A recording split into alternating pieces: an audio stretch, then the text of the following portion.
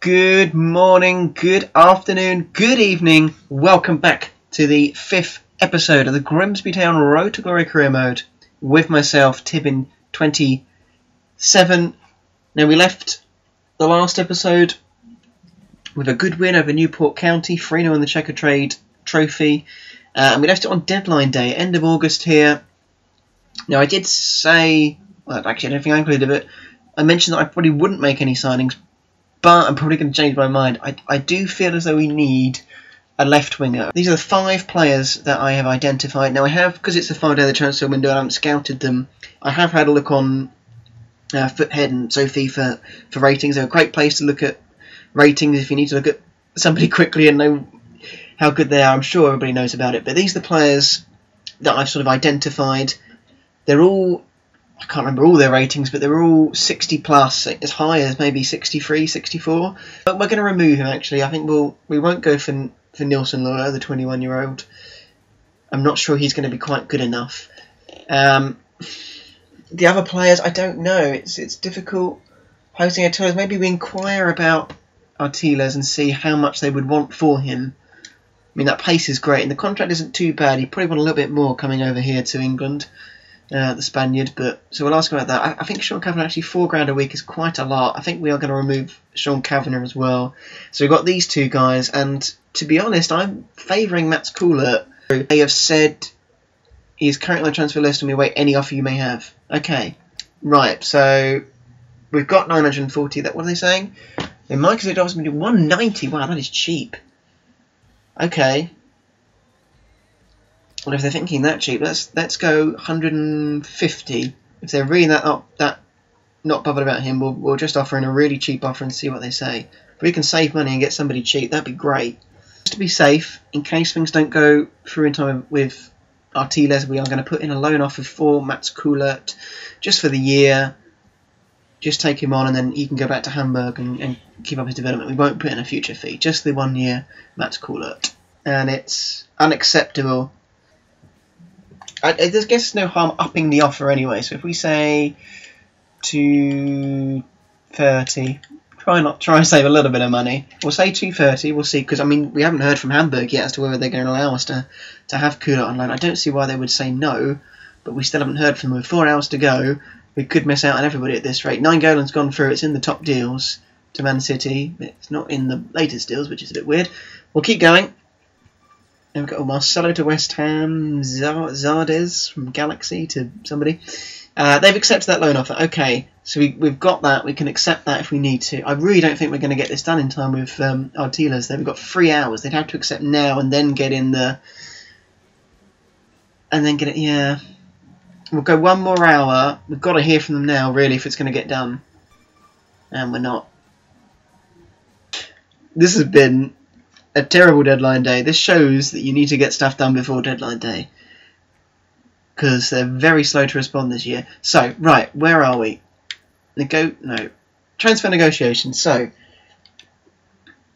here we go. Confirmation needed. So we are going to make this our final signing of the summer transfer window. It's going to be Mats Coulert from Hamburg. We believe, as long as the rating thing is fine on the on what I'm using, he should be 61 rated, so that's pretty decent. He will obviously grow while he's with us, but he's only going to be with us for a year. Jose Artiles, who we were looking at, perhaps now is going to be a pre-contract signing instead in the January transfer window. So yeah, it's going to be Mats Coulert, and we're going to have him for a year. Welcome to the club. Transfer deadline day has ended. 293 million spent across all the leagues. Obviously, big deals there. Coutinho, Gonalons, etc. going through, which has contributed a lot to that big price tag. A training injury. Dominic Vos is out for 2 months. Wow. Okay, it's lucky we've got in Coulert then, isn't it? We're going to have a look at the transfers before we get into that game against Blackpool. Transfer history is where it's at. Obviously, our deals, just a quick look at our deals. Only 1 player left the club, and that was the first deal that we did. 20-year-old Reece Brown going to Barnet on loan. Not sure if he's playing or anything, I would doubt it. Only rated 48 rating, I think. Amari Bell's the first man to sign. 480,000 we spent on him, the 22-year-old. Ted Smith then came in 2 days later from Southend for 380 grand. And then the other two have been loan deals. Joel Asaro has come in from Sunderland and already proved to be a real star so far. And Mats Coulert was the final man to come in towards the end of deadline day. The 18-year-old will also be with us on loan for a year. All clubs. Let's have a look at the big deals. No, that's not the big deals. The biggest, Aubameyang has gone to Chelsea. 50.5 million from Dortmund, the 27-year-old. Coutinho, 50 million to Bayern Munich. They have replaced him in a sense with Javier Pastore going to Liverpool. Obviously losing Coutinho, that's a big loss. Nainggolan has moved from Roma to Man City. It's got so many stars in that midfield. The other way, we can see some of the players coming in, some of the free agents moving to some of the clubs in our league. I wish you could narrow it down to just League Two, because I don't think it's really going to be worth going for all this. Loads of loan deals. Carlisle have got 2 in on loan, 1 from Everton. Browning, that's a decent signing for Oldham. Obviously they're in the division above though. And then again, the lesser money is obviously being spent in League Two. Getting an idea of who's gone where. Don Cowan, he used to play for Southend. Terrible striker, he's gone to Wickham. No doubt it'll squirrel against me now I've said that. Glendon to Notts County.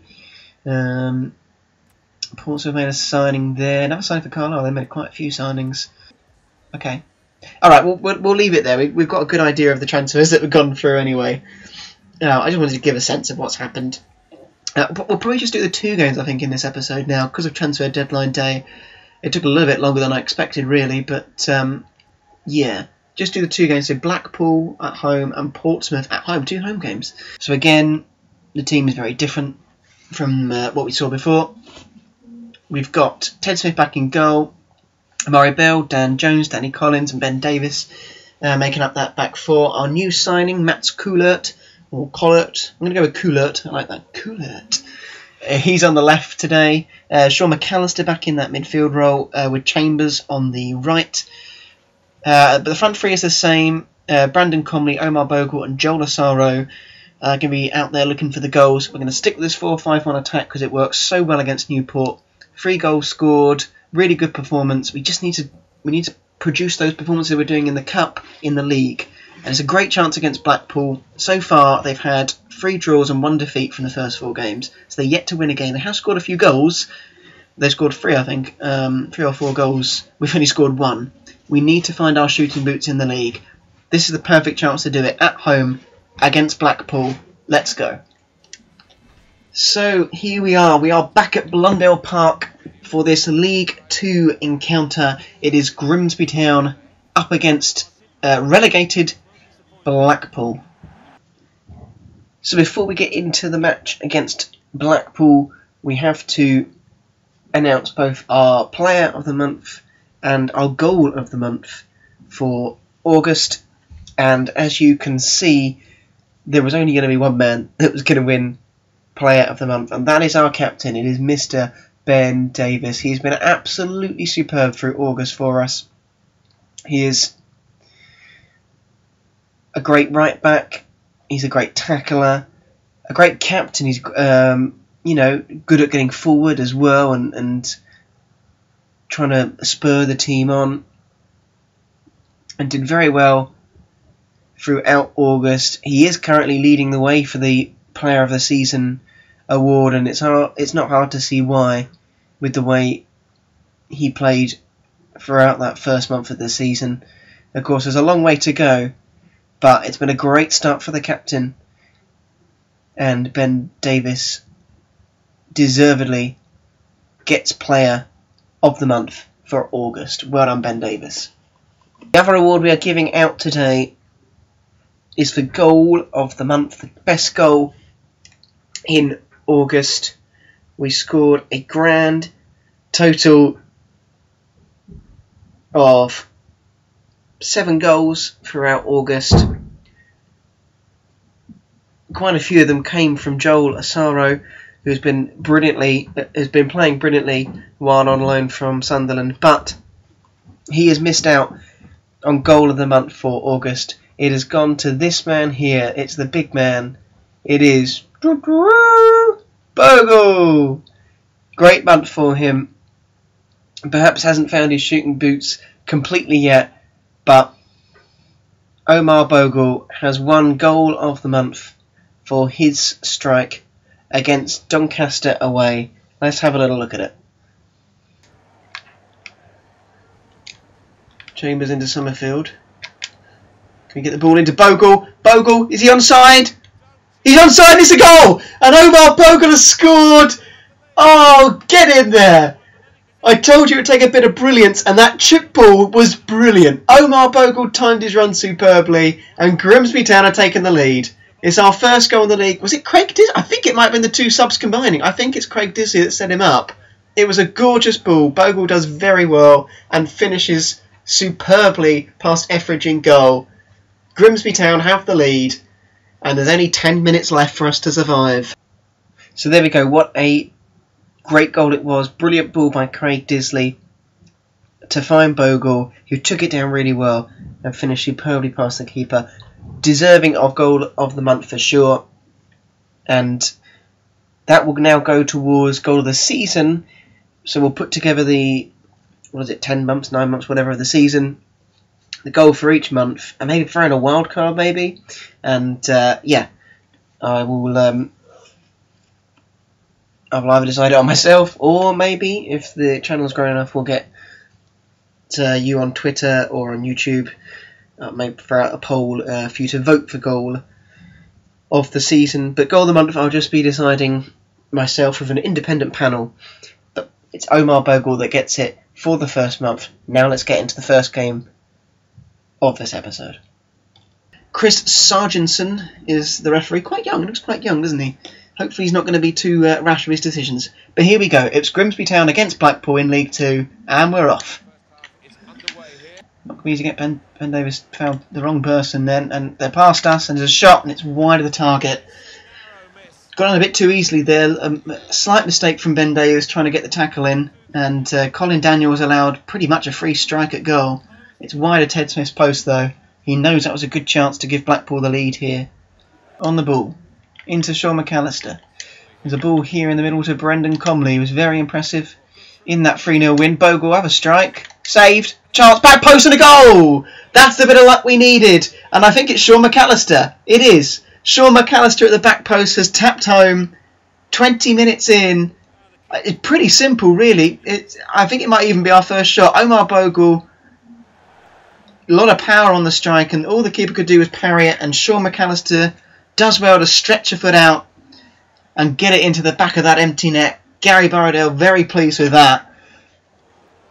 And is it a first goal at home? I think it is. We'd only scored one, and that was away at Doncaster. So this is our first league home goal back in League 2. Brilliant stuff. Sean McAllister gets it. The engine in midfield.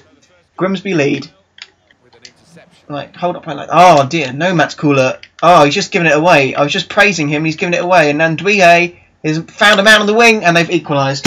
I mean, I was just saying we had to get off to a good start and get some confidence. We've done that, taken the lead, and now it's Matt Coulart's fault, to be honest. Nandouye's found his man well, and there's no chance for Ted Smith in the goal, but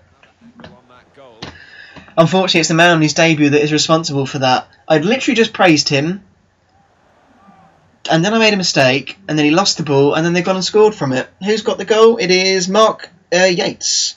Is that the former Colchester guy? I think it could be. Okay, right. Not ideal, but Blackpool have equalised. Over to Matt Coulart. We'll try again. He's actually done very well there, Matt Coulart, to flick it on. Bogle wasn't there, and that's the half-time whistle. It's a feeling of same old a bit.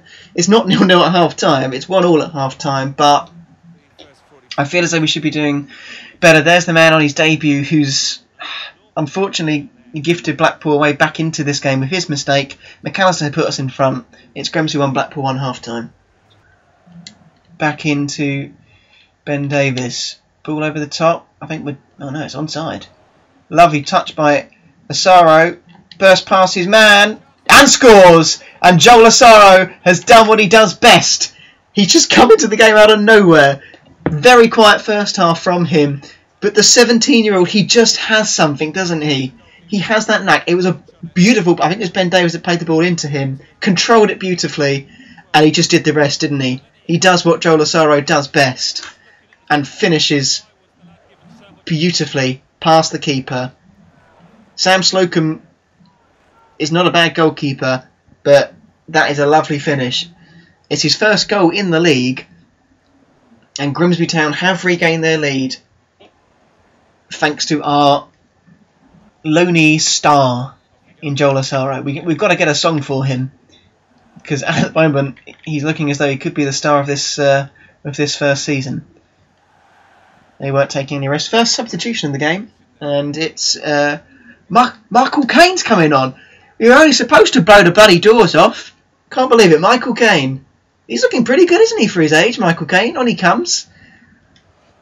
Well, let's hope he doesn't blow the doors off. It would be a very good victory for us. Okay, so what we're going to do, we're going to make 2 subs here, and we're going to change formation for the final 15 minutes. So Summerfield and Disley are on for Bogle, and Brendan Comley, who's very tired. And we'll just have Asaro up top to chase things down. Very well. Oh, I thought we had that. We've lost it. Bell, what have you done? No, one of you. One of you. There's about 10 men have come across and they've scored. I can't believe it. I've literally just gone 4-1, 4-1 and they bloody well equalised. Of course that would be my luck. Nandwiye's got it. Shoddy for... Oh my god. I'm so annoyed right now.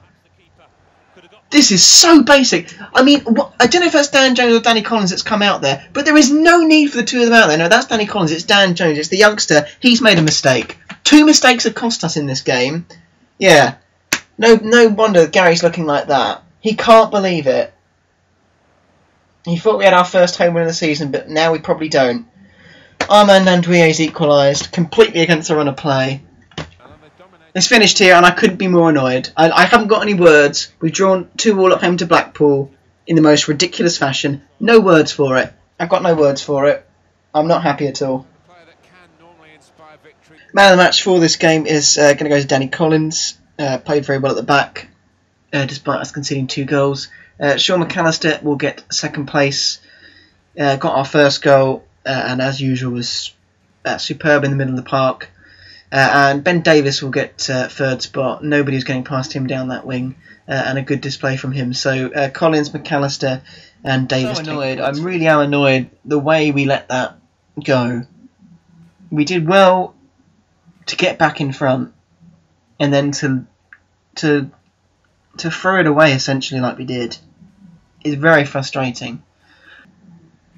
After that disappointing draw against Blackpool, we are going to stick with the same team. We're going to give them a chance to redeem themselves against top of the table Pompey, yet to lose, only conceded 2 goals. They're doing very well and we're not. It will be the final game of this episode because of the transfer deadline day.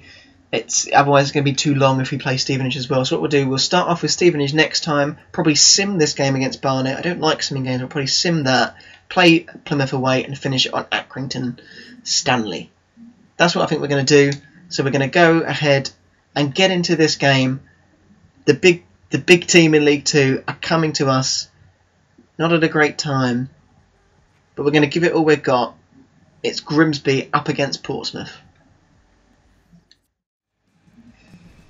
So here we are back at Blundell Park for the second time in a week. Obviously had 3 away games in a row and now 2 home games in a row for Grimsby. And this time the visitors are the former FA Cup winners, a Premier League team just, 7 years ago, maybe less than that. A big team here, the Fratton Park outfit, Portsmouth are here. Now this is also Jack's team, and I know Jack's watching the series, so a shout out to Jack. I'm going to try my best to beat Portsmouth, despite it being your team. I think it's Kevin Johnson, the man in the middle for this one. Come on, boys, this is a big game. Let's produce our best. Portsmouth going forward here. They're working around really nicely. It's going to be another game where we have little to no possession. A shot and a save. I don't really know how he got in ahead of Danny Collins there, but a good save from Ted Smith. First shot of the game, actually, I believe. Is it no hunt? I think it might be. Not sure. Good save from Ted Smith. If it was, it's one ex-Southend man saving from another. They're going short. Interesting. Not many teams have done that so far, and it could actually work for them. Was that a save? I thought it had gone in for a second, so I stopped talking, but Clark it is, and it's... Is he actually saved that? Apparently he saved that. Okay. Right, we don't want two men running to him. Sure, and oh my god, they kept it in. And well done, Ted Smith. He's going to have a lot to do today. Straight away into Brendan Comley. Back into Mats Kula. Can he whip a good ball in? He can. Bogle's there! And it's a goal! It's... What? Oh, Kulat's celebrating. What? Bogle headed it, didn't he? No? I don't know what's happened, but Grimsby Town are leading against Portsmouth, completely against the run of play. Why is Mats Kula celebrating? It must be an own goal then. The goalkeeper is unhappy. This is a terrible angle. Yes, it's an own goal. He has headed it into his own goal. Well, big pressure from Bogle, but it's an own goal from Christian Burgess. Wow, terrible man bun as well. And that's what you get for having a terrible man bun. Grimsby Town lead against Portsmouth, completely against the run of play. At the same time, they're still absolutely tearing apart. Oh, one-man midfield, and I think we've got to correct that for the second half. Ball in, that's offside. No, strike and a goal. Okay, we're not going to win because we just can't defend at the moment. Really don't know what's wrong with us. I really don't know what is wrong with us.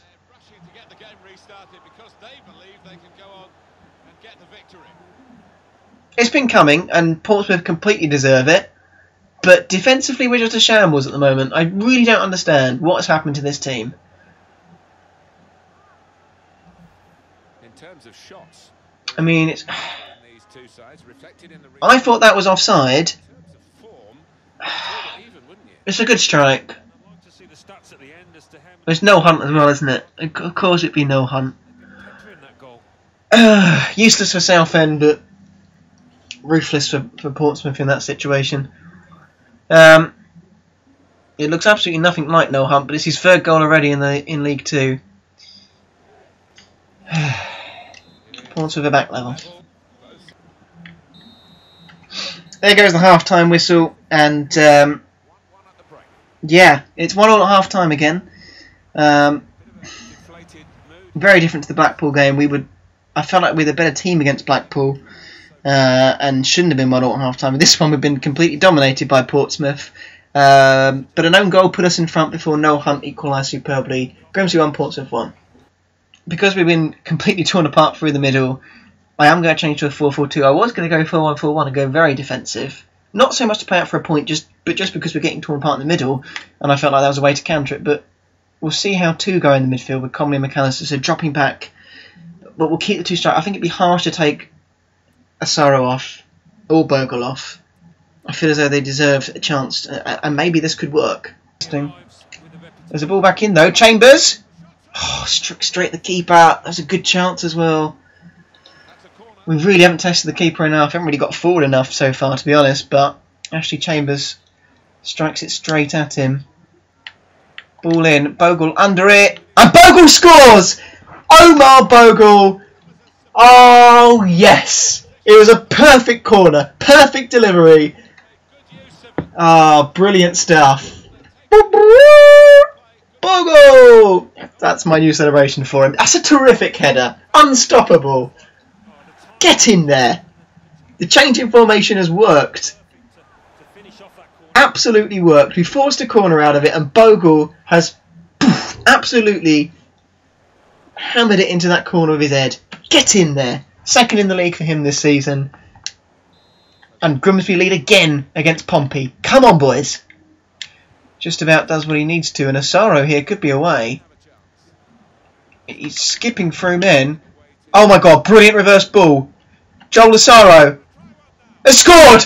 It's 3-1! Portsmouth could be falling to their first defeat, and it's Joel Asaro with it. Absolutely terrific. Bogle, a visionary. Look at this ball. That is a superb ball from Omar Bogle. And Joel Asaro, he's brilliant at one-on-ones. I thought he'd missed it for a second. The keeper, it's gone through his legs. I wondered how he hadn't saved it, but it's not his best finish, Joel Asaro. But he may well have given us 3 points against the league leaders. Unbelievable. Great stuff. 17 years old and so much composure. It's his second in the league. It's his second in 2 games. Absolutely brilliant. Grimsby 3, Portsmouth 1. Into McAllister. Space on the wing. They're going attacking. They're going for this. Oh, Chambers nearly poked it through. Oh, don't tell me he's injured. We could do without losing Ashley Chambers. No, he's okay. He's up. Oh no, they've stopped it. No, he's injured. Oh!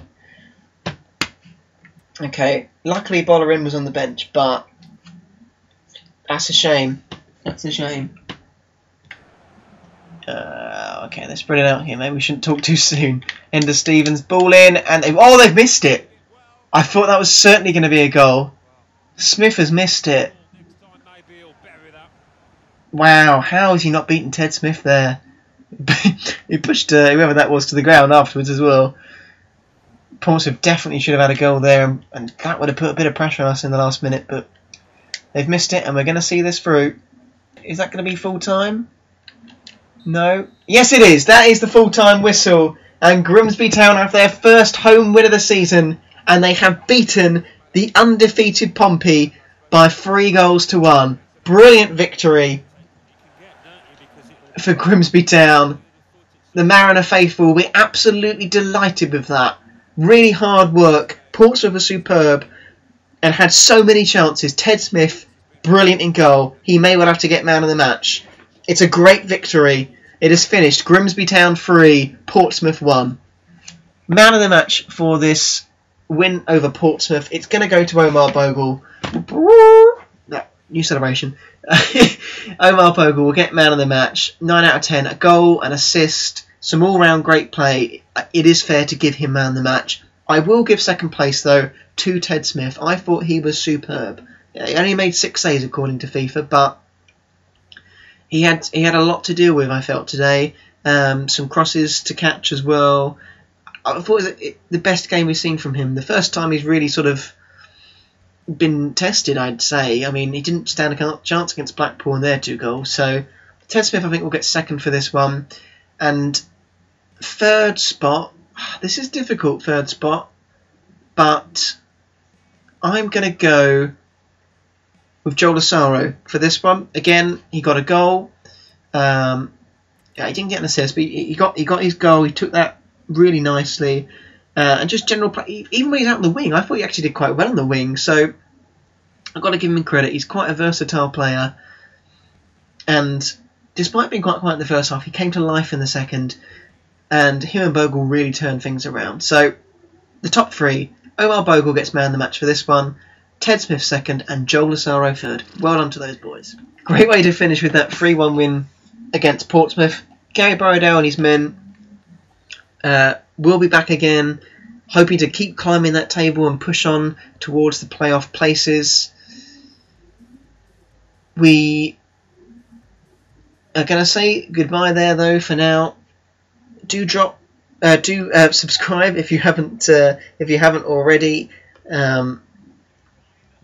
You can follow me also on Twitch, where I do live stream FIFA 17. I live stream GTA, Rocket League, the other games I've got, basically. Do come follow me on Twitch and join in with the live streams. That'd be great.